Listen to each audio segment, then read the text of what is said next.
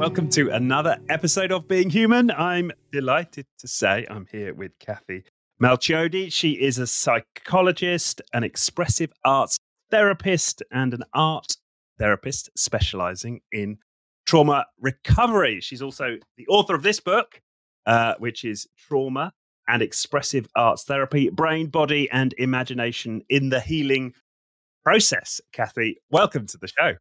Thank you. Good to be here. Yeah, it's great. It's great to have you here. And trauma recovery has been a huge theme on Being Human. We've had lots of people working in the field.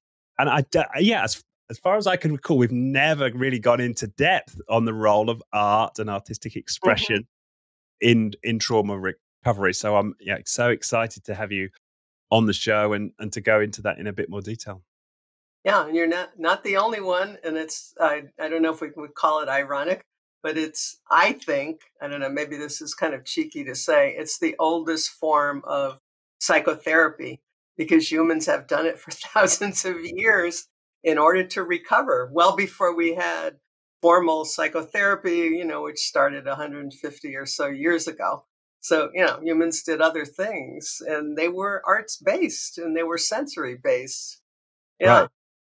Yeah. It's just we seem to formalized it and treated it as this sort of clinical practice somehow divorced from artistic expression. You're right. That's how it seems to have gone.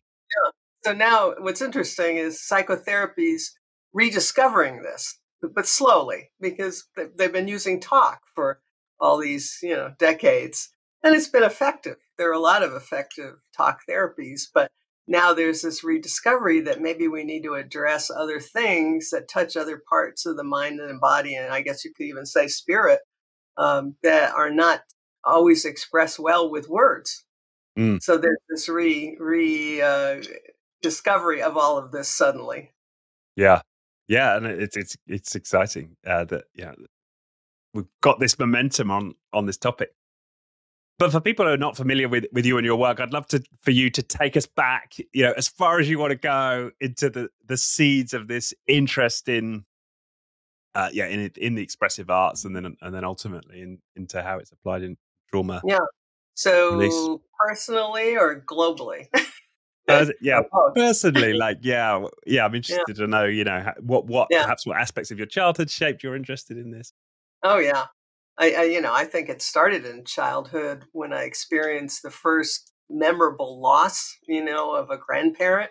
And I think my parents were really intuitive about giving me opportunities to express in a lot of different ways. They were reaching for, like, what do we do for a child who's grieving? And I got that early background kind of in just being spontaneous and being able to paint and move and do these kinds of things that we sometimes label as creative. I label them as expressive. And, I think they notice a difference. I noticed a difference. So that kind of set me on this path in a way. Maybe it would have happened in a different way, but into the arts. And by the time I became a young adult, that was the major that I wanted to go into, despite everybody saying, what are you going to do with that degree? Right? Because, it's very hard to make it as an artist in the world. But I really saw two things about it. I saw that, making art, people look at it, they enjoy it, they view it, they watch it, if it's performance. But also I knew already that you can gain something personal from it that's very reparative and restorative.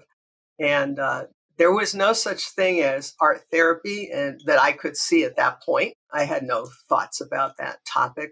Or what I'm going to talk about too is expressive arts therapy. But yeah, I knew. And then I knew as I wanted to look for a graduate program, suddenly I ran into someone who developed a graduate program in art therapy. I didn't care what it was. It just sounded right. So that's where I kind of started. And so I'm interested. And what was the art? What was your artistic expression then in your major? What? Well, a lot of things. Interesting. I went to the School of the Museum of Fine Arts in Boston, which is part of Tufts University. So they were very traditional, doing life studies and learning to paint in the old ways, the traditions, going to the museum and duplicating paintings, all this stuff. But they had a lot of professors there who did some really leading edge stuff in performance, in music, all these different kinds of things. So I took all those classes too. And I became engaged in performance and music and acting and improvisation just Right. because it felt good. Mm. And that's where I think the interest came also, with the visual art, but connected to the body and thinking about how, doing these kinds of performance arts has another dimension that's very reparative and restorative and just fun to play, Yeah. through your body. Yeah, Yeah. yeah, and that's something that, we had a chat before the show, and that was something that we touched on was how, you don't tend to think of a therapy session as fun, right? It's Yeah. Well, you're I think sat in that a room and you're being asked to dwell on dark memories, and, yeah, we don't tend to relate to it as fun. this is the thing. I think a lot of the more verbal psychotherapists, they love to find out ways that they can do things from being seated in the chair, and that's okay.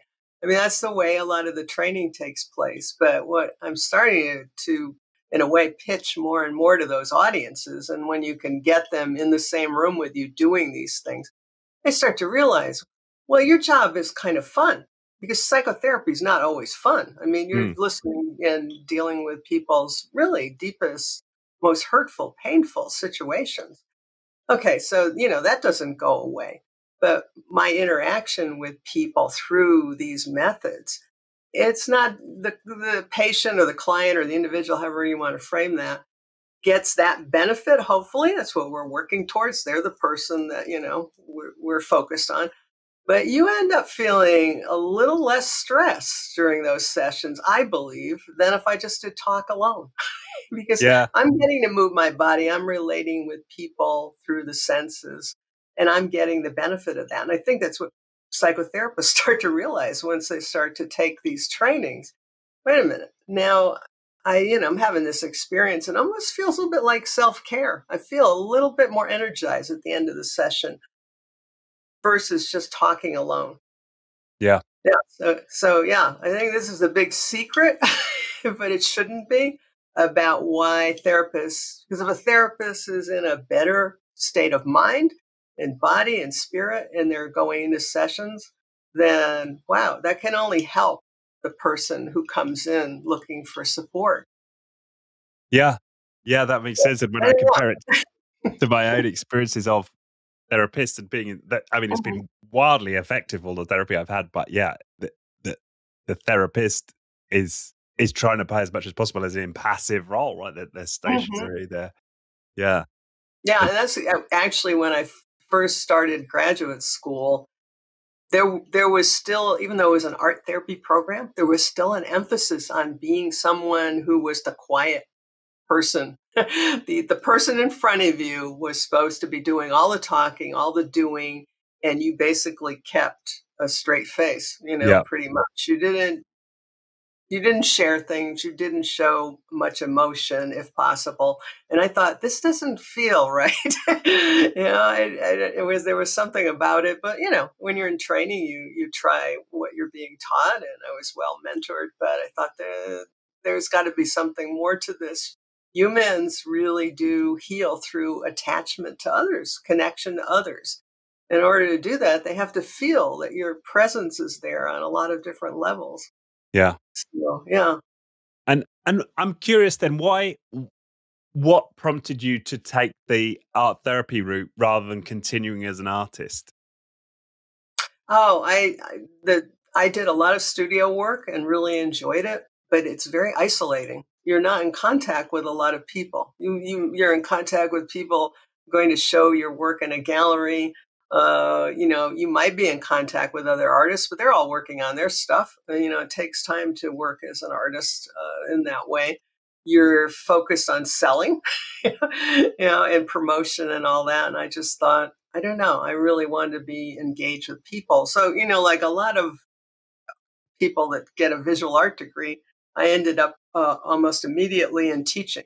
Now, some people do that because they need the money to support the art making, but I really enjoyed it too. I thought, like, wow, this is really great. I'm here doing these things that I've learned, but I have this connection with these students. And a lot of the first students that I worked with were very young children, and then gradually up through the high school age, teenagers, and also adults. And I just really enjoy that interaction part because I could see this whole process happening, even in an art class. There were things going on that were very reparative and restorative for people. Mm. And Yeah. you could, So that to me, that was more rewarding. And, I still constantly make art, but, right, I give it away. I don't think about like, oh, I've had a few shows over the years, but it's not the main goal for me. right, right. Yeah. So initially out of college, you started as an art teacher rather than an art therapist. Is that right? Yeah. That was kind of what was on the menu, was what was available. And yeah, a lot of, I'd say there's quite a few art graduates that go out into the world that way because that's one of the ways at least you can keep your art alive within that practice, rather than working as a barista, or something, right? Which are some of the other options: restaurant work, hospitality. Right. But yeah, yeah. But no, I hear this from some of my colleagues that I've stayed in touch with over the years, who were art students as well, and some of them went on to get back into being an artist, maybe after some years of working or whatever in other jobs. But a lot of them ended up in something similar to me. They really did want that interaction with people and Right. to be able to bring that art form, whatever it was, into that situation to support people and help them in their own growth and transformation. Yeah. Yeah. Yeah. And what was your first opportunity then to practice as an art therapist? Oh, wow. So when you come out of school and you have a lot of loan debt, whatever job comes along first, you're like, yay, I'm going to get a salary. So I stepped into a job I probably wasn't really qualified for, but not a lot of people were qualified for it at the time, period. It was in working with children who had witnessed or been abused. So they either witnessed violence in their home, domestic violence was the terminology used then, or they had been assaulted themselves or neglected. And that was a shelter situation. I was so happy when they offered me the job. And they also said, you're just the right person for this. This is what we really need. And I thought, that talk about imposter syndrome. I'm thinking like, I think you're right, but I'm thinking, oh, what do I know? And there wasn't much written then about this. And I have to say, when I started work in that particular setting, the first job, we didn't even talk about trauma. We didn't use that word. You use crisis, all these distress, stress reduction was starting to come online. We're starting to talk in that way. The word trauma, I really, didn't really see it really proliferate in the literature until around 1990. So this was in the 80s that I was working in this first job. We didn't have to say dinosaur here. We didn't have the internet to look up things. You had to kind of get things in the mail or hear, word of mouth. There's a conference about domestic violence so that was part of it. The other part was really interesting too. People really thought that children probably shouldn't talk about trauma, that they would just forget about Right. it. Excuse me. So those stories that you'd hear, that was kind of the recommendation from some supervisors and some people in the field that children, no, they're so young, they'll forget about this. It won't impact the rest of their lives. Oh my goodness. Now we, talk really freely and accept the idea that there's childhood adversity that Yeah. impacts us in adulthood. Yeah. So, and I have to say, the team that I worked with, which were social workers and childcare workers in this shelter situation, they all didn't buy that. They believed that these children needed intervention right then and there if they Right. had, faced something horrendous. So, yeah. So I was lucky that way, but we didn't have kind of the literature or research to support that. Right. Right. Yeah. So but I suppose you were lucky in a sense that everybody within that shelter were all of a mind. Yeah, because And you could see how much these children, not only through, and they told very few stories. This was why I think they realized why they needed to hire somebody like me, because they realized there was a lot that wasn't being said, but perhaps these children could work through it through, making drawings, through doing puppet shows, through play activity, through movement, all these different things. So they were right about that. It was just, this was all like a giant learning curve of like, okay, what's really going to work for them. But it did work on that level because many of these children, first we learned, that a lot of them were afraid to talk because they might be further abused. So that made a lot of sense. I just Right. thought like, okay, these drawings are a way, and this, play activity, a way to get those stories out, but like telling without talking, No, because I there's a hadn't fear considered there. that angle, right? Because of course that is Yeah, the case with the yeah. And behavior. when I did a look back after probably about the first year and a half that I was working there, I thought, these are really smart survivors, and I need to protect that for them too. I mean, we need to make sure that they're not harmed anymore. But the fact that they know, like, they could put this out in a way without talking about it because protective services might come, or they might go back in the home, because a lot of them did end up back in the home situation and face more abuse because they had told the stories of their abuse. So that was one thing.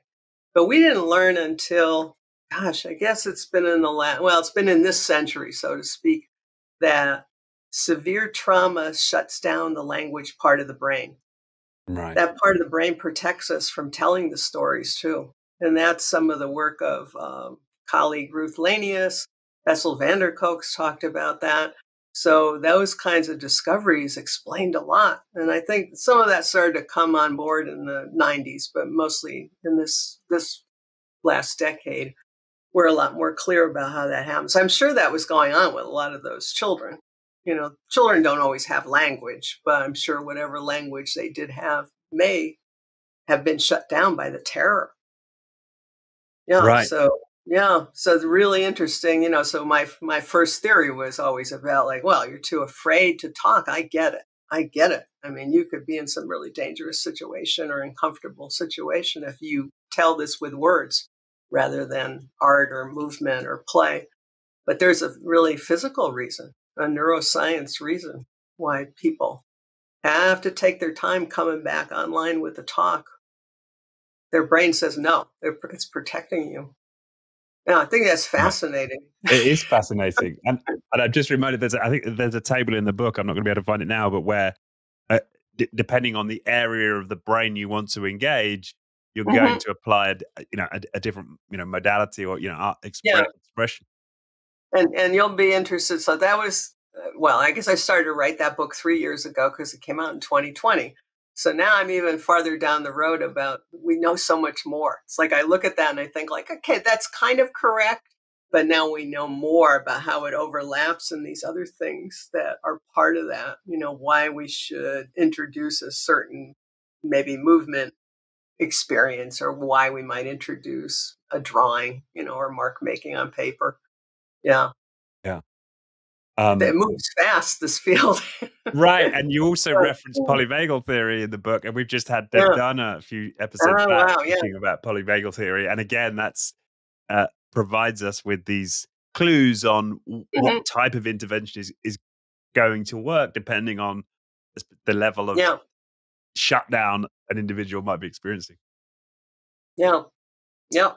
Yeah. Yeah. So there's that. And of course, now somatic experiencing has become part of the cultural landscape of mental health, I call it. And yeah, a lot of things. There's all new methods coming out all the time. Mm. Yeah. But, you know, And so I I'm mean, curious, when you're working in this shelter, what were you first starting to find would really work with these kids? Like, what were your sort of early experiments and successes there? Uh, I think the first few couple years, it was really they were teaching me what this was all about. Right.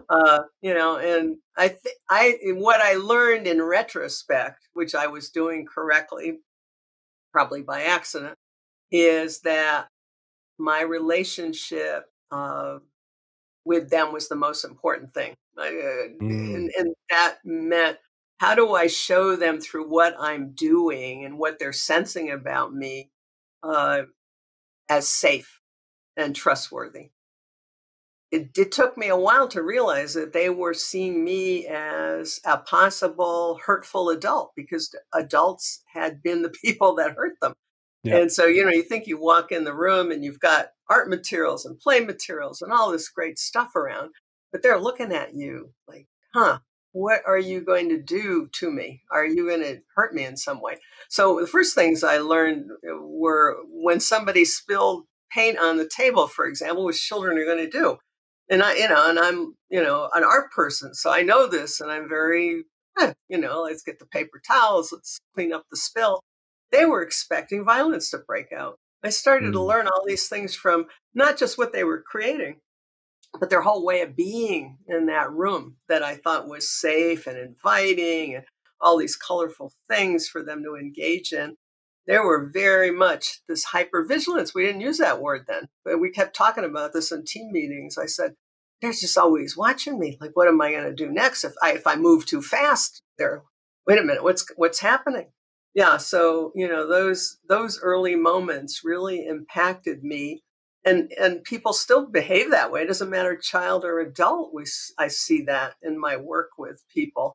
It could, because over the last 15 years, I've worked with combat military. They have reactions. Yeah.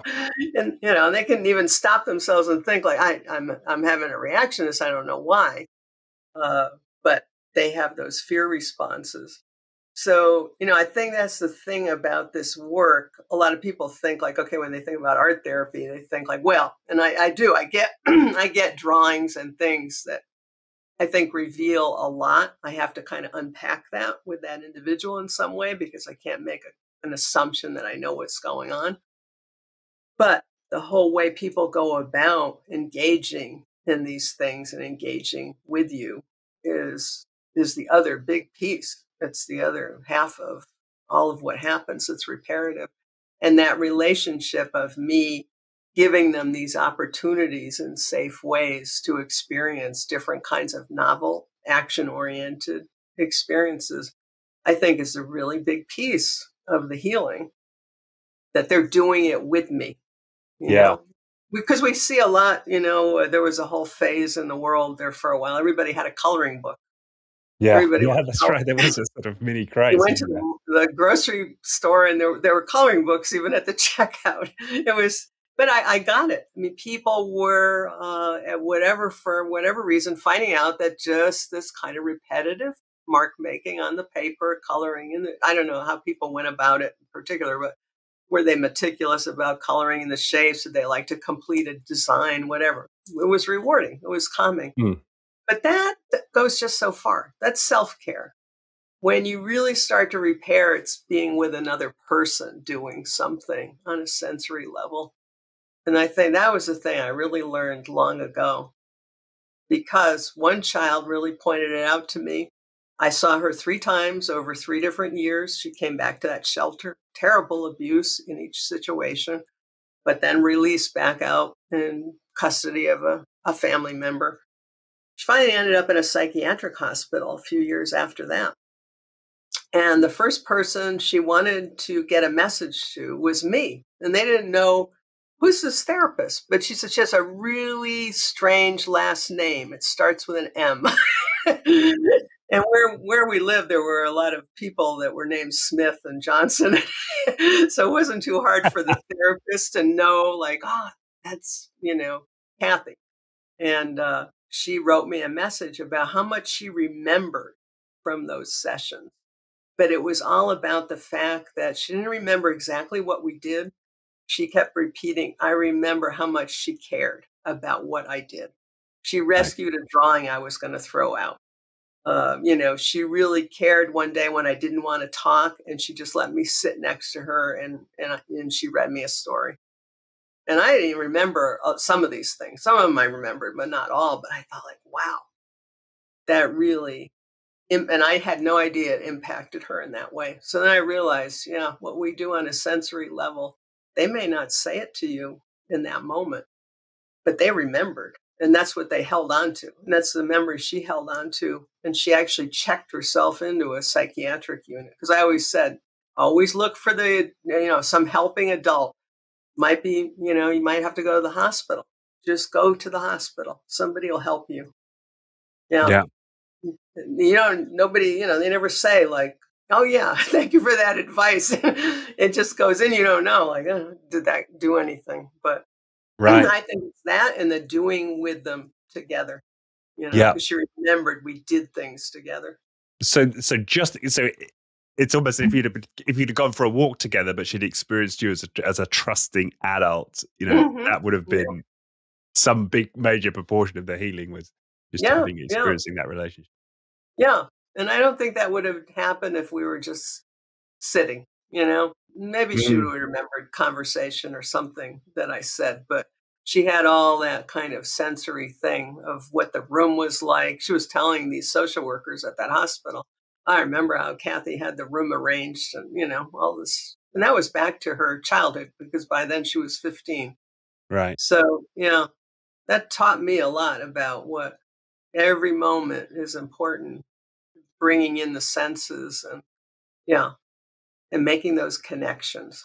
Yeah, and this idea of bringing in the senses comes up a lot through the course of the book. Um, and so yeah, why is that important, particularly in trauma, trauma recovery work? Because I guess in a standard situation, you're using your hearing, right, to listen to Mhm, the questions of mhm. the therapist, but perhaps not a lot else. Yeah, that's true. I think it's because, and I think Bessel pointed this out well, obviously, in his book, The Body Keeps the Score.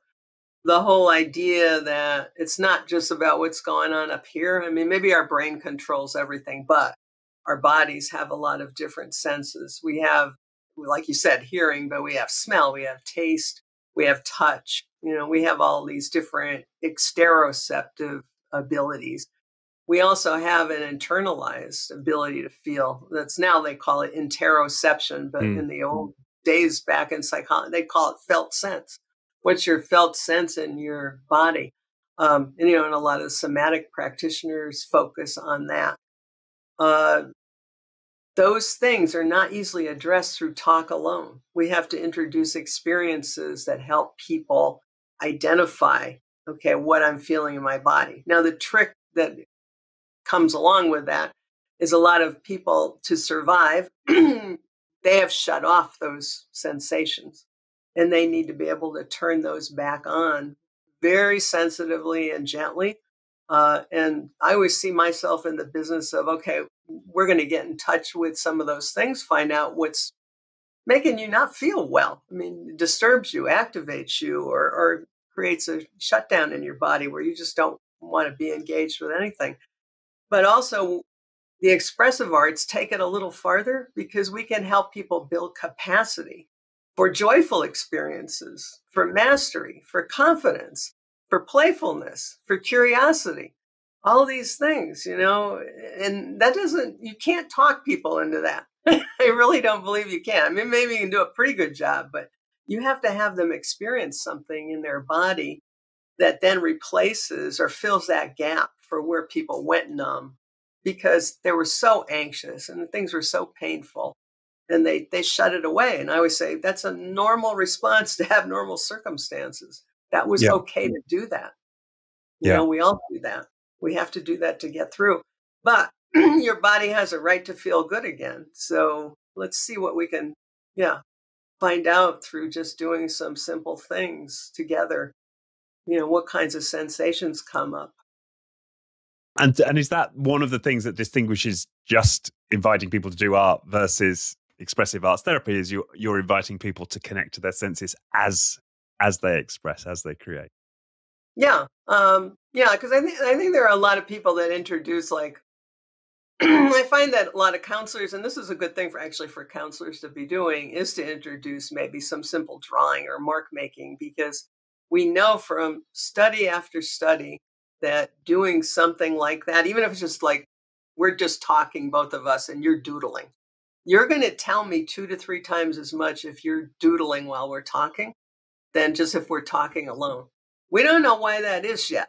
And this study's been repeated several times over the last 20 years with different populations, different groups of people. And there's something about that that stimulates the language. And yeah, there have been some more studies with the military where they've even just done these kinds of very simple things that are art making over 4 weeks and actually seen on the brain scan at the beginning that, remember that language area of the brain on the left side, kind of, not very active because of the terror, the, uncomfortable about talking about something that's distressful, that kind of starting to light up again at the end Interesting. of the 4 weeks. Yeah. Just Yeah. from doodling and talking. Yeah. Yeah. Yeah. Yeah.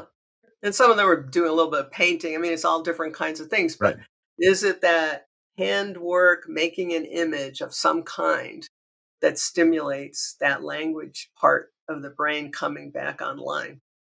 So this was really interesting. So here we go. Back thousands of years, humans are doing this, probably for the same reason, but nobody had a brain scan, fMRI, all this equipment that they could look at what like is actually going on in our heads, like what stuff is lighting up, when they're engaged in something like this. There's Yeah, a reparative element, and yeah, having people express to another as they do it, so they're in yeah. relationship as they're expressing. So yeah, but most of the studies have been around, measuring the amount of talk and the amount of memory retrieval, and it just Right. increases with the Right. mark making. Yeah, I always call it just mark making because it could be somebody could be making a picture that they could recognize, but you could just be playing with materials on paper and creating lines and fun things, doodles. Oh, bless you. Yeah, I guess that reduces the well, that's probably another question really. So it may be that people can express themselves in ways they couldn't if they were just asked to talk through using art. Yeah. But what if people are, are like, I'm not creative, I can't draw, you know, or whatever the invitation is, how do you handle that? It's not that hard. What I'm always looking for in sessions, and I kind of explain this in the beginning to people because, okay, so let's back up here.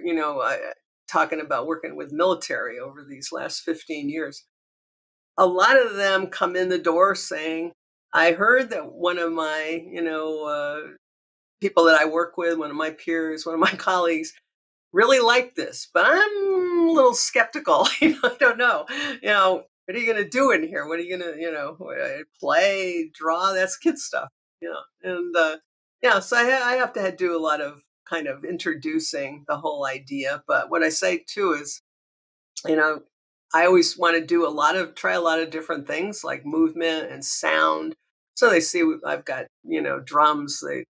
And I say, it could be drawing. Some people like that. And, you probably know a lot of your friends that are in now, there are a lot of military that are in theater groups and doing acting on stage. I mean, talking about their experiences. So I said, there's a lot of different choices here, and let's just, work with that. So I'm always looking for ways to engage people through simple things that they already do. So here's an example. So one of the things that people do all day long is sigh. We all sigh. You don't Yeah, even notice it after a while. Something happened in the office or you're on your way home and, you're in the car and there's traffic. You you just do these, but it's a relief. It's actually yeah. something that you do to let off that excess energy when you're frustrated, when you're tired, or just, you can just do it anytime. And it's a longer exhale than an inhale. So, a lot of Yeah, the I've been in people yoga classes and they purposely say, invite yeah, you. yeah, yeah. And I think even in the polyvagal world, they talk about this too. They talk about it in a lot of places. And there's a lot of good research on it too, and mindfulness, that making your exhale longer than your inhale, because the exhale is relaxing, is really important. So sometimes I just have people, okay, let's do that together. Let's do some different ones. They might have a suggestion. They may have an angry sigh. So we do that. Well, okay, now do that again. See where that lands in your body. If I can get them to Mm. stand up at that point and do it, it's even better. Some people will, some people won't. But, really tell me where that is. Okay, go back, let's listen to what sound that is, and make that sound again. And I'm doing it with them. Right. I'm not just sitting here like I would Yeah. have as a therapist Yeah, and filling I can immediately in. sense Yeah, the fun I'm coming in. in it, and I want to, when they're looking at me, did I do it the way, you're doing it? Coach me here. But then I kind of have my piece of white paper in colored drawing materials. I say, hey, and I have a couple different ways of doing that. It'd be really interesting if you just picked a color right now. What color is it? Okay, you got the color.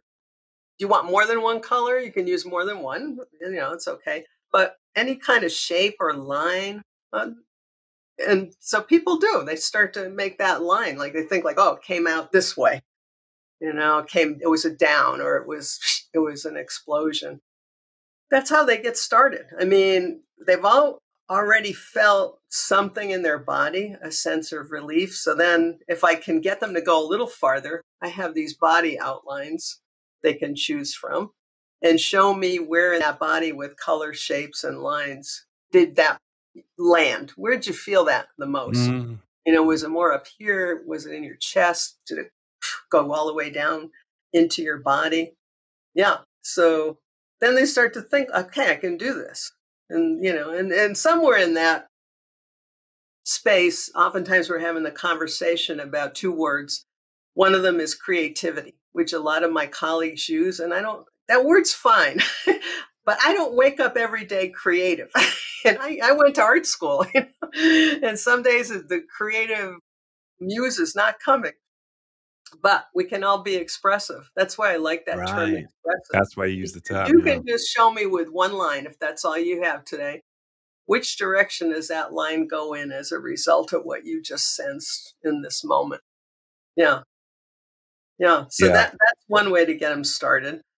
And then the other thing I do a lot is bilateral work, where I have large pieces of paper and give people two different drawing materials, they can pick whatever color they want and do some bilateral drawing and just give them some prompts just to make marks on that big piece of paper or chalkboard and just to get the body moving and liberated and see where that goes. So some people want some prompts like, okay, I'll say, okay, make this movement, or let's just go up and down, try to cross the midline.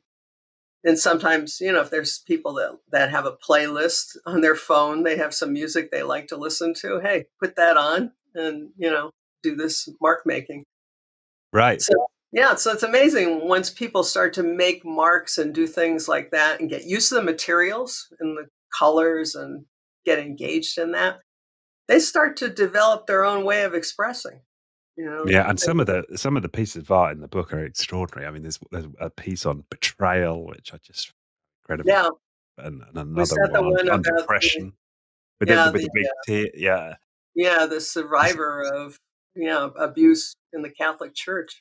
mm, Yeah. And those are surprising images because again, they stimulate the language and you're thinking the story. And I was at that point thinking, so horrible what that, member of the clergy did to you. But it was about the fact that his family didn't accept what had happened to him right. and didn't want to hear about it. Yeah. And that was the trauma that he carried, which is true of a lot of trauma.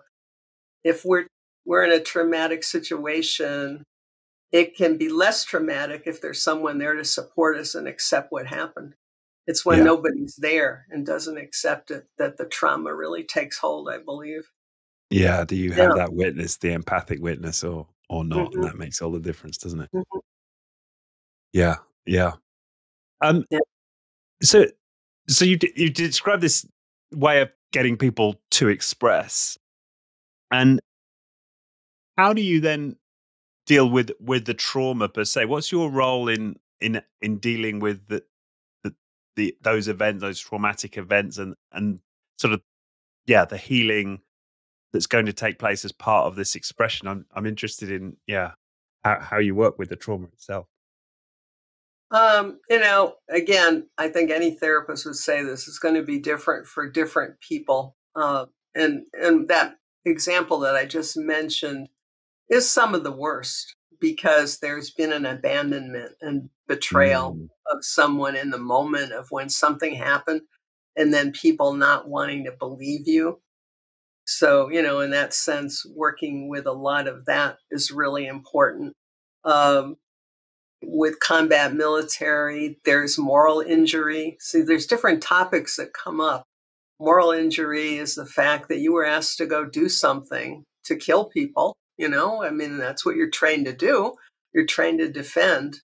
But then you come back to civilian life, or you come back to the other life. Maybe you're still in the military, but you're asked to not be angry anymore and not be all charged up. All those emotions you needed to do the job you needed to do out in combat. So there's all kinds of things that happen. Sexual assault. Sometimes people can admit that, but they can't unpack all those feelings, all the things that are there. So sometimes we're working with that, trying to figure out, how to unpack those very sensitive feelings, some of them shame, some of them guilt, and some of them anger that people think they shouldn't have, they don't have permission to have. So slowly trying to figure out what those are, and then exploring that. Where does, for me, again, where does it land in the body? Where is that the most felt? When does that happen? What kind of, because we're also talking in context here. People go Yeah. out into the world and they have the context that they have to operate in. So all of that too. Yeah. But I think I keep working towards, where can we start to expand your capacity? I am big on this idea of capacity through therapy in general, but I think expressive arts therapy really compels me to go in that direction. There's a model that Dan Siegel developed years ago called window of tolerance, and a lot of us have used that model. It's about expanding your tolerance for being, not anxious or worried or angry, or being depressed, being numbed out, being checked out, being almost dissociative. So you're supposed to work from expanding your ability to not be in those states, to be more tolerant. I never liked that word tolerant. I thought, no, people have tolerated a lot. And I think he really meant capacity. So I just started to go with that. But then when I started to think, this is what I want to give people as quickly as I can. Now, it's not often always in the first few sessions, but gradually, the idea that there's some hope here to feel differently. And Right. when they have those moments of, wow, look at this drawing I did of the sigh. I really caught that. I want to capitalize on that with them, because they're having a moment there of like, I really was able to do this. I was able to feel something different. Now they might walk out and they're back to feeling not so great, but they did have that moment that we can capitalize on. So that's kind of what I'm looking for, not to to stop anyone from expressing all that pain that they're going to have. And the movement and the sound and the art making and the mark making enactment, all that is so helpful for all that stuff that they could never say with words. So that's always there. But then how do we take that and also make that into something that says, I'm able, I'm capable. I just always go back to that old idea that I think it was Irving Yalom who put out there a long time ago about hope being one of the most important things that Mm. people use to recover. And if people don't have that experience. So I think with expressive work, they start to be hopeful, in these little small ways of like, Right. and I think I'm going to go back to that case that I talked about with the girl at 15, wanting to get me a message because she remembered that I believed in her. That, Right. yeah. And you'd And sowed the seed of hope that could yeah, happen again. yeah, yeah. So, yeah, so that's kind of I don't know if that answered the question, but Well, yeah, no, I'm starting to admit, I suppose I can't help but contrast it to my own experience of never having been a therapist, but being a therapist in such a way. Right? therapy, I And guess. therapy. And I know. and and how the big focus of my work has been on exploring the pain, expressing the pain, getting to the grief associated with that Mhm. pain, uncovering that pain. And what's interesting to me is it sounds like you've got a slightly different orientation, whereas yes, that's part of it, but there's also this focus on, yeah, as you say, building capacity, Mhm. finding an ability to experience joy and building on that. So it's a less of sort of Mhm. emptying the pain bucket and more, Mhm. building around positive experiences. Am I getting that right? Yeah, but I think the other thing that came into my mind just now is, again, this work is about going through a continuum of things. So usually it's movement and sound I'm trying to start with. That Right. can go into enactment or playfulness. At some point, I want to get them to image making. And again, I explain that. I say, mark making, look at all, I have all these different kinds of mark making tools. Some of them, brightly colored, some of them more control, like colored pencils, some of them paint sticks you can use in big, broad ways. But then I want to get them to narrative. Now, most people are pretty interested in writing about that image and about their lived experiences. And we know that writing and journaling, if just even done on your own, actually is pretty powerful in recovery. It's also been proven over a lot of studies. It's powerful for the immune system. And we don't know why that works, but there's some kind of release with that. So I want to get them to from this lower place of just movement and sound and these kinds of things to the storytelling. And I think that's where the power of this is. So I have a different kind of thought pattern about this, so to speak, than a talk therapist, because I'm thinking, let's start, if they're comfortable with that, kind of almost like the lower brain, like doing the movement. And, it's not exactly the lower brain because we need all of our brain to move, but Yeah. it's considered, a more simplistic area uh, of the senses, and then gradually getting to that higher brain, using all these things to create the story of the lived experience. In that case, I'm the witness. But if we're working in a group too, that's even more powerful.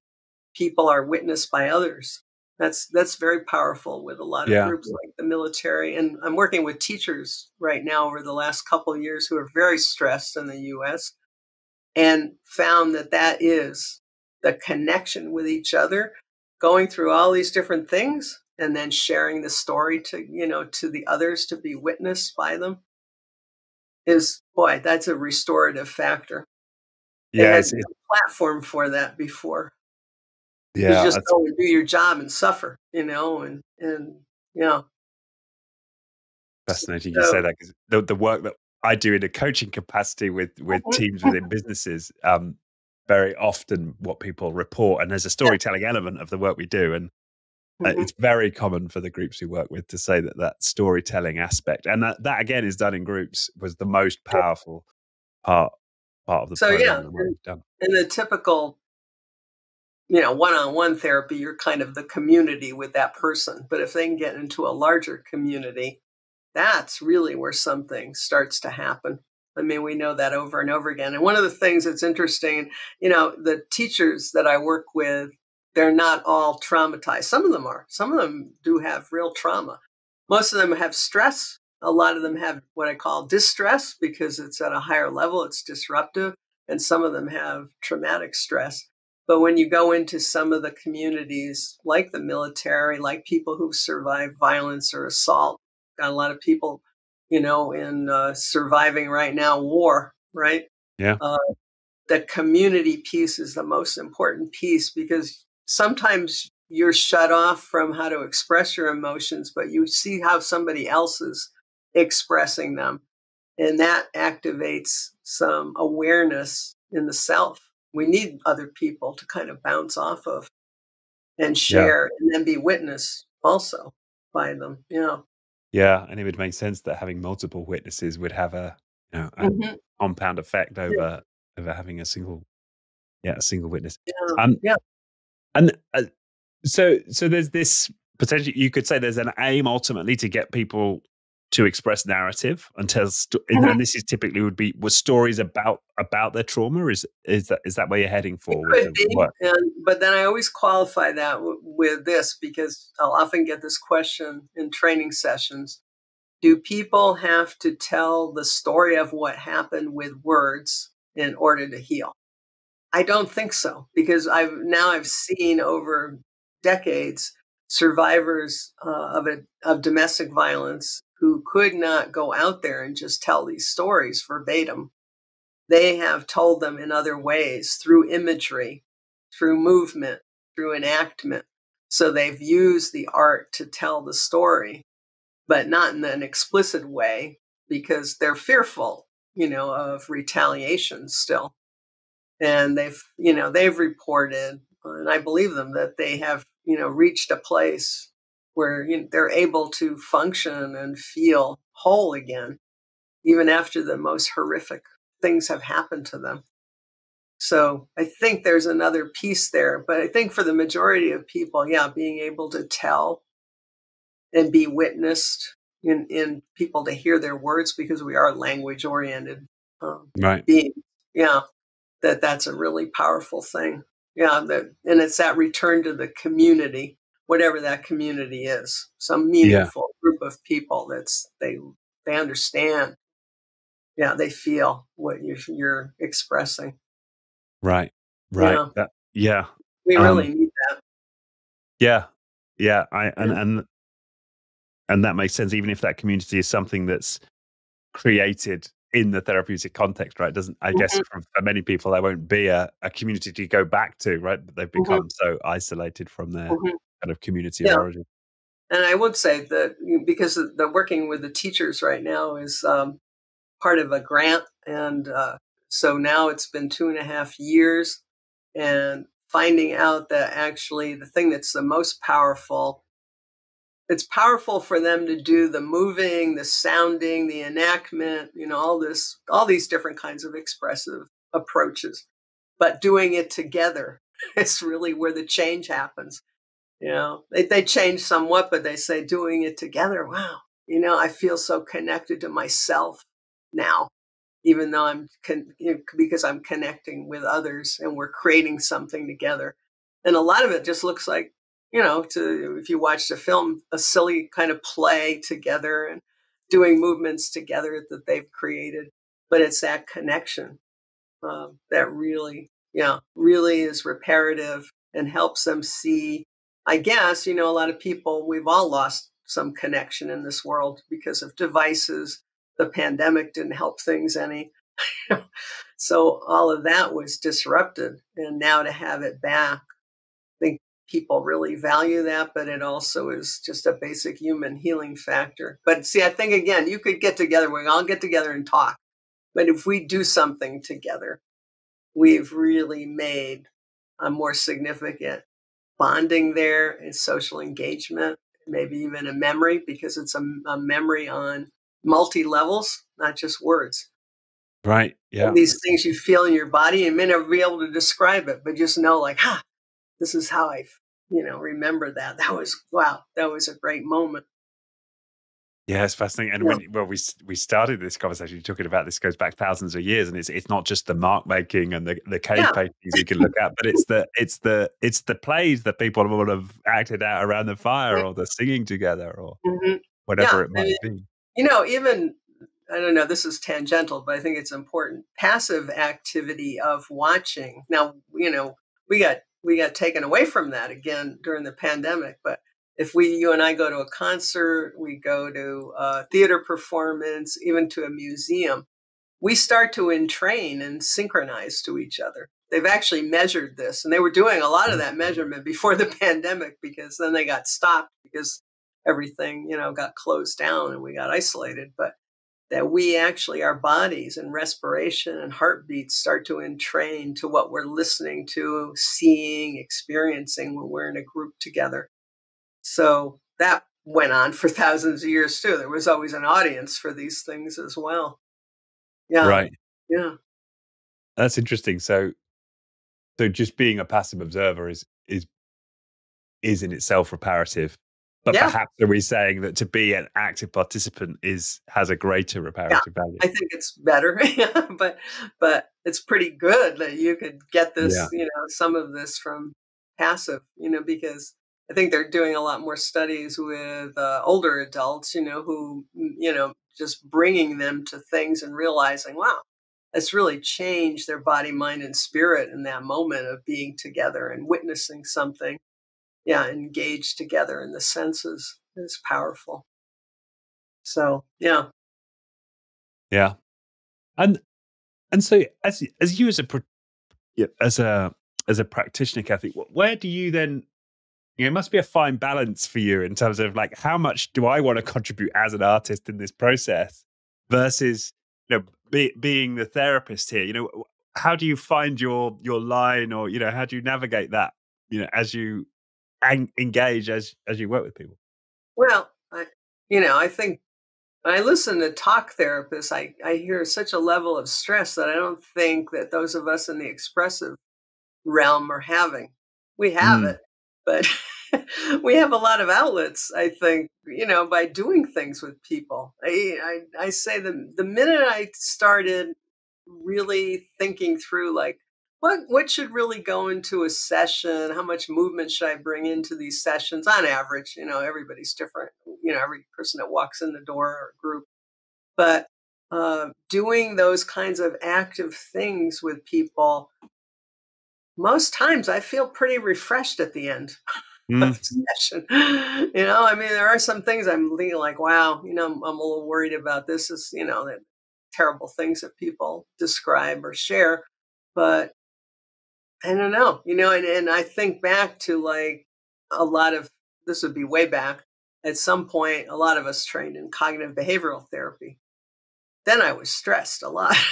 I thought interesting. it's just all up in your brain and always trying to get people to improve their thoughts and a lot of different directives and prompts and homework assignments for people, and I just thought this doesn't feel good. I mean, maybe and it works. I mean, some people claim that that really works for them, but as a therapist, I think that's a really rough one not to have this kind of engagement with people. You really feel like I think you're engaged in ways that you never could be engaged with and talk alone. Yeah. Mm, Seeing someone's expressive output. And that doesn't matter how simple it is, but the fact that they were able to do that, and share that, there's so much good sensory information going back and forth. And that must have to do with us being humans, that we need not to ignore that. Yeah. yeah. We need to advise artificial intelligence not to take that away from us. It's trying to change us as we speak, Yeah. right? Yeah. I mean, yeah, devices have not helped in some ways. Yeah.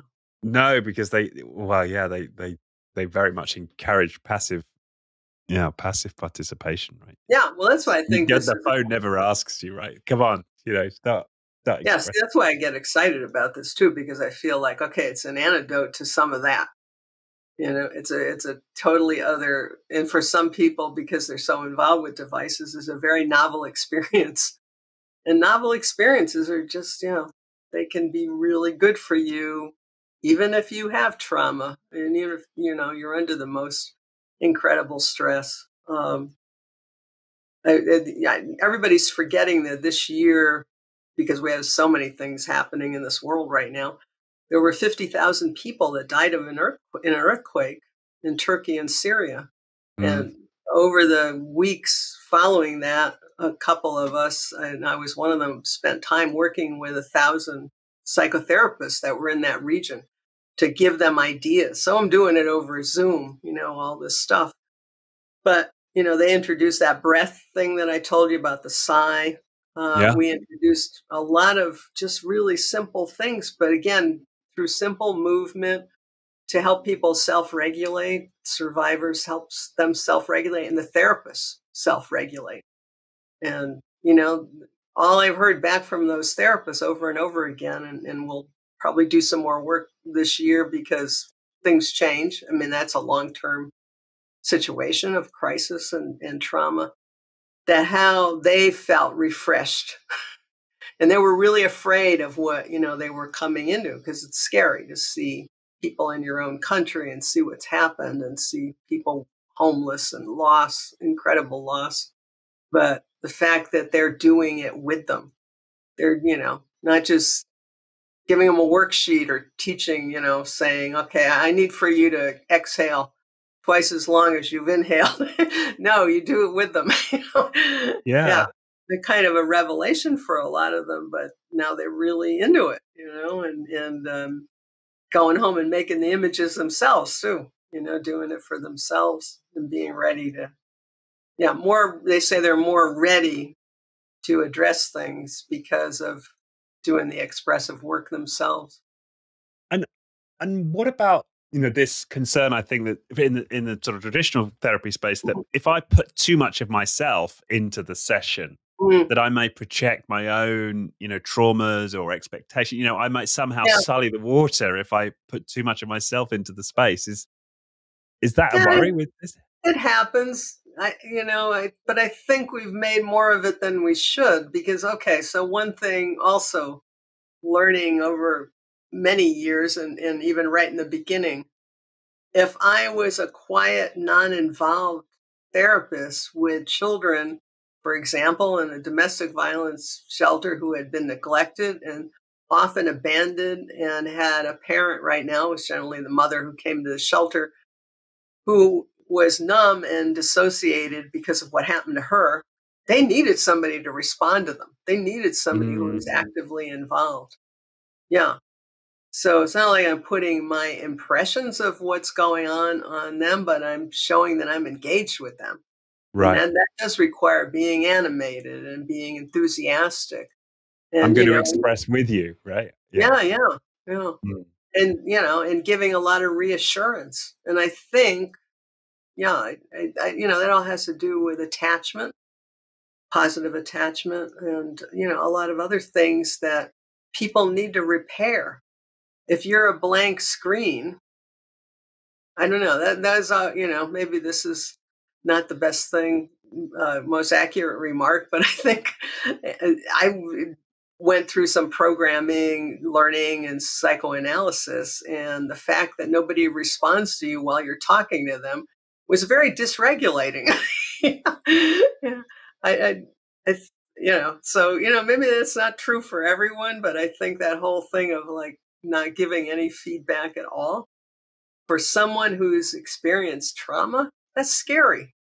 Mm, It's like we're on Zoom now. We can see each other, but I'm on many Zooms where I'm always saying, can the people that have the dark screen with the names just turn on the screen? I don't even have to see you, but at least I see the room or something in that.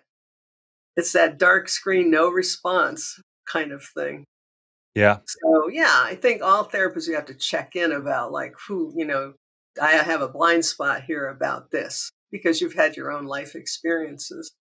But to disengage, completely, or not become engaged and playful with someone in an appropriate way, in a sensitive way, doesn't is a disservice to them.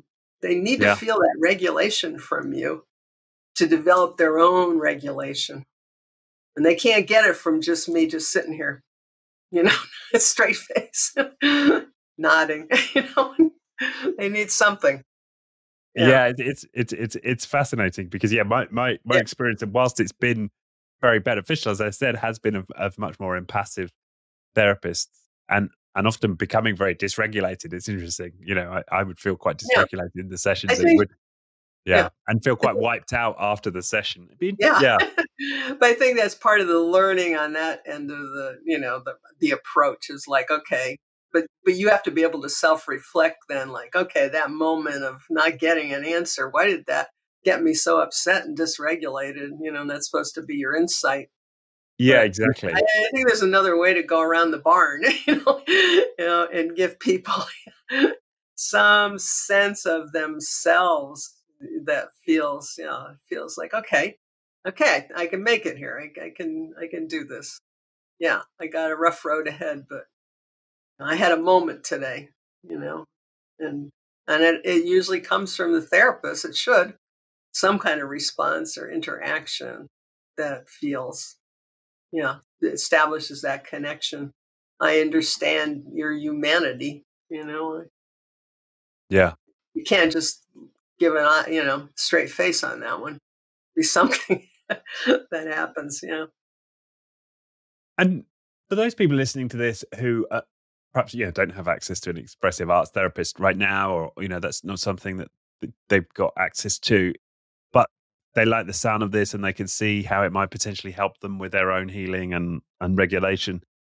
What I mean, obviously you've mentioned some of them, but what might be some of the other techniques or practices that people could just try on their own uh, to help with their regulation? Well, that's what I'm working on next. Everybody said, you wrote the book, now write the workbook. It's kind of like Yeah. you read the book, they want to see the movie.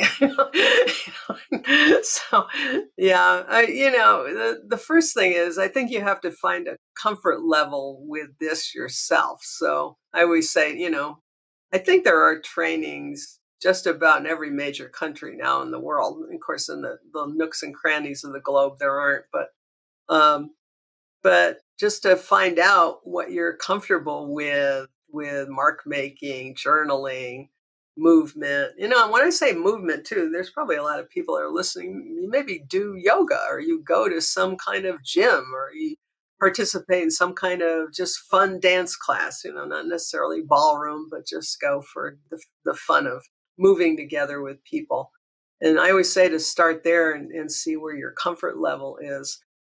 Everybody kind of leans into something a little bit more, and that's okay too. Some people just feel comfortable with introducing, mark making. Let's just, you just express that feeling. It felt so strong. Can you show me on paper what that looks like?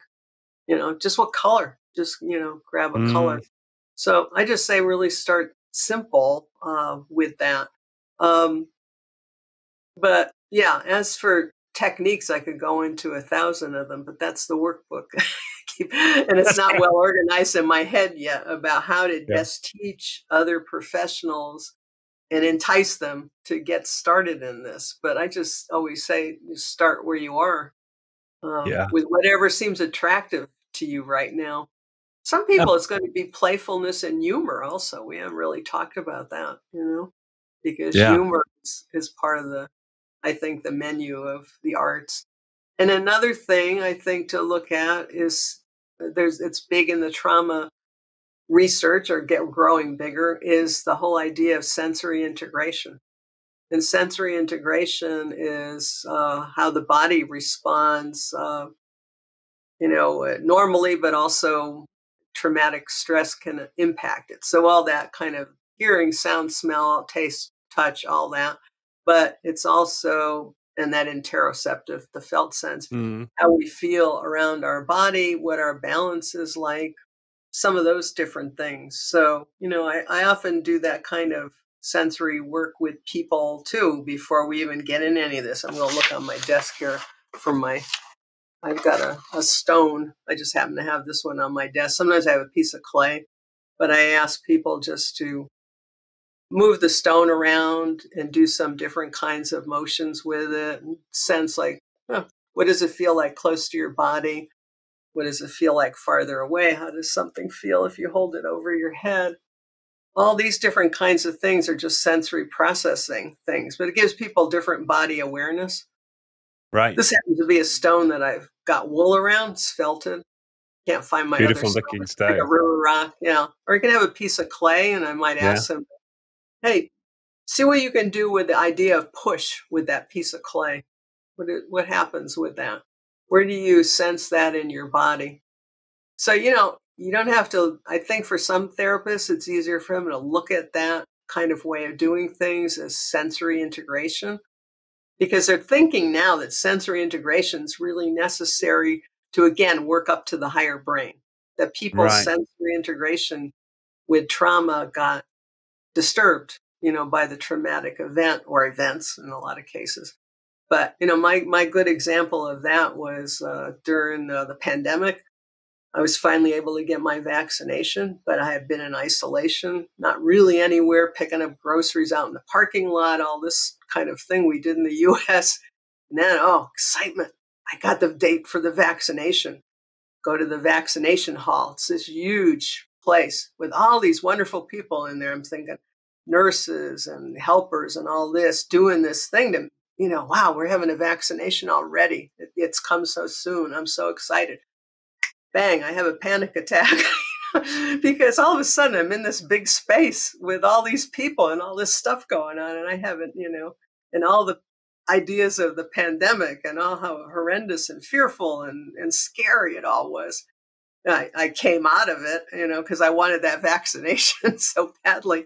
But it was like, oh, wow, when people are traumatized, yeah, this is what happens. Their whole sense of being is disrupted. People think, that those things aren't related to trauma, but they are. My whole vestibular was gone wild. It was almost like, yeah, everything that had to do with the pandemic came down on me in that moment. Yeah. So that was and that was like an acute trauma. Imagine what people have had chronic trauma and they get in environments, different senses trigger them. So that's why I have people do different things with movements like that, with just sitting in the chair, piece of clay. Oh, if you pull, what does that feel like? Yeah. If you release it, what does that feel like? If you have to reach for it. All these things bring up different kinds of sensations. They're very simple things, but they can bring up a lot of interesting memories or different kinds of things that might have troubled people.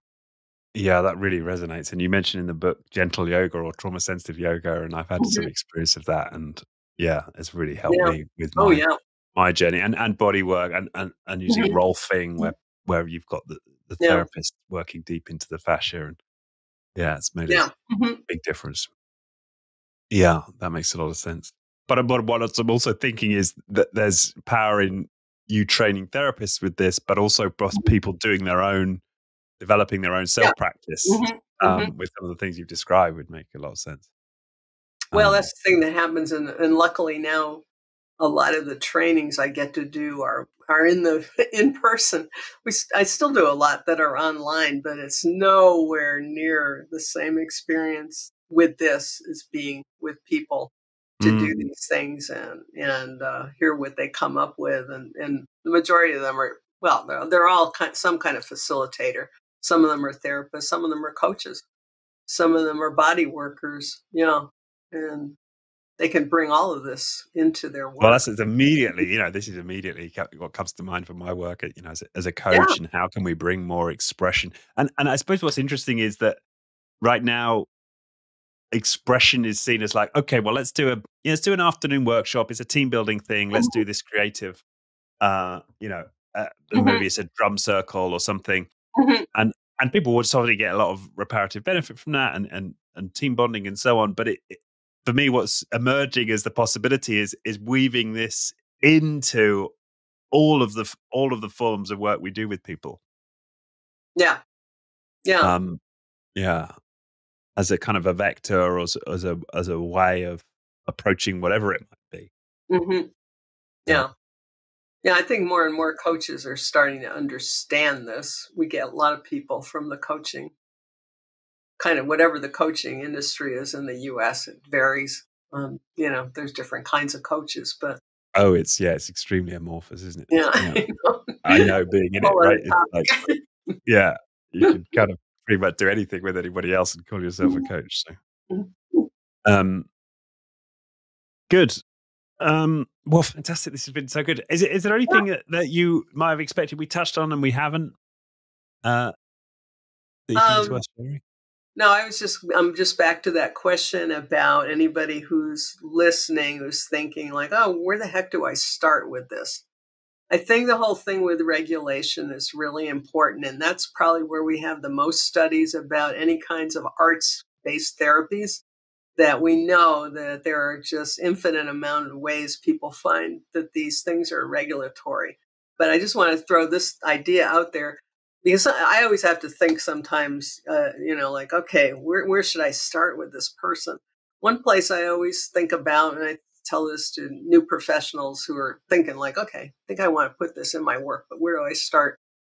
When before we're even born, we start to develop three different areas of regulation, which are all related to the expressive work. One is touch, that apparently we start to develop 8 weeks in our mother's womb. We Wow. start to develop that. We start to move gradually, and we start to sense rhythm. And that, of course, is listening to the mother's heartbeat. So one of the theories that's out there in developmental work is if people get a good experience of those, they're called the primary regulatory network. So you have touch, movement, and rhythm, that we got a good start in life. And especially then if we get that from our early ages, like, birth to 4 years old, which when a lot of things get imprinted. But I always think, because, many people come in, they're dysregulated. Those are three areas that people can start with to think about touch, how to bring that in. And not, I'm not talking about touching the person in front of you. Only the body workers ever do that. The psychotherapists, that's off limits. But how can we bring the touch in? How can we bring movement in? How can we bring rhythm in? Because those are the three good places to start in this work. So that's one thing. And I still think about that. I'll look at somebody, I'll think like, okay, let me think to that, because I know they're so overactivated or underactivated and not enjoying being in the world. How do I bring those things in through the expressive work? So, But isn't yeah. it fascinating to think that so many therapeutic modalities, they don't start anywhere near that. They start No. with sitting you down, you don't move, you're not touching, you're not asked to sort Yes, of consciously experience touch, and you're not exactly. asked to get into any kind of a rhythm, right? Yeah. You just start with, tell me how you're feeling today, or Well, tell me about your childhood, yeah, right? You're sort of straight exactly. into up here. But Yeah. yeah, Well, that's one of the slides I show in trainings. I don't know. Sometimes I get a little laughter, but sometimes I think I have stunned the audience of psychiatrists or neuroscientists or whoever. And I say, if we know that getting up and moving, and we do know this from a lot of studies, and rhythm and touch are so helpful, why are we still sitting across in chairs from each other in the therapy room? If we do brilliant. know these things, and we don't have to move the whole time, but we have to give it some attention, in just gentle ways, and you figure out a way that it works into your session. But why is this still happening, where you rush into your therapy session, sit down across from the therapist, or sometimes therapist gives you a choice of where to sit, but you're still going to be anchored there for 50 minutes. It doesn't make any sense to me when we know all this other stuff about how people feel better.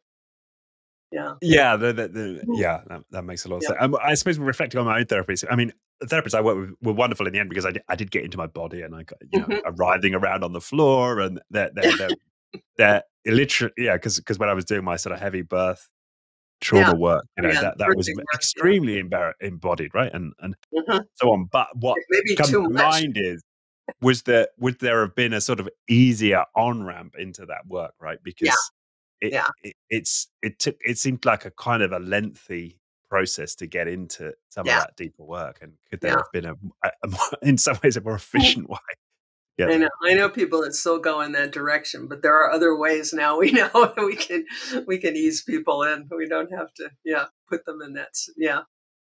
But that was Yeah, the early work in bioenergetics, and all these different things that people were realizing the body piece was missing. Just that they were jumping ahead like 10 steps, I think, getting yeah, you, to do these things that they missed the first few steps where we can just introduce this. yeah. And I wonder, yeah, it would have been. I mean, who knows? I'm purely speculating, but yeah, could that have been a better way into that work? Yeah, as Yeah, opposed to starting with a talking based interaction. we'll find Um, out. But it's yeah, but it's that's interesting. fascinating to me, Yeah. what you just shared, and gives people some clues on where to. Okay, so maybe starting with the sensory, and what I find is it's interesting you mentioned about the gym, because you can go to the gym and be very sort of unconsciously do it, right? You're moving your body, you're grinding away, you're getting the Mhm. reps out, but if you're not there's almost like a state of consciousness which Mhm. allows you to kind of feel into what you're experiencing whilst you're doing it. That's, I think, difficult to do in a lot of activity, which is why I think, and it's interesting you mentioned gentle yoga, because that is an example of a movement practice where you are being invited to be to put your awareness on your body, on the felt Yeah. sense, within the body, the interoceptive, as you move. And I think that's one of the things that distinguishes uh, this kind of movement that moves you towards healing versus just sort of any movement. Yeah. Yeah. No, exactly. Yeah. Yeah. Um, I've not heard of anybody doing sort of trauma sensitive, Yeah, there is a whole weightlifting, but maybe it yeah. exists. Well, there is somebody out there, and I'd have to remember her name. She does some very physically active, trauma-informed work with weightlifting and yeah. Okay, so it Yeah. does exist. Great. Yeah. Yeah. Everything exists these days. And There's all it's, kinds yeah, of I'm combinations. sure a lot of it comes down to what we were talking about, having the witness, Mhm. putting the awareness, where, being conscious of where you're putting your awareness and so on. Fabulous. Okay, well, Kathy, thank you so much. This has been brilliant. I've loved the conversation. Yeah, Yeah, we very covered nice. the Thanks. waterfront. Yeah, it feels like we've had a great tour of you. Well, I'm sure there's other big part of your work at least, right? There's So, you're gonna tell everybody where to find this? exactly. So, Okay. well, I'll certainly put a link to the book um Mhm. in the description of the show when it goes out there. Yeah, and where else would you send people who are interested in your work, Kathy? First, I guess the easiest thing is my website because all the links are there. That's one place. And then, yeah, that And would be spe it. and spell that Yeah. out for people, Kathy, just so that for Pardon? people who are just listening. Oh, www.cathymalchiodi.com. Yep. Yeah. And I have something called a link tree, but I don't have the link. We'll make That's sure we get the everything. link for There's you so into the many links description. you can have now. They have a tree for it. And that's Kathy with a Cathy, and then Mhm. Malchiodi, Malchiodi, Yep. .com, right? Yep. Um, Fantastic. Well, Okay. thanks once again. Been good. Went by fast. It's been great. Yeah. I've really enjoyed it. Thank you so much.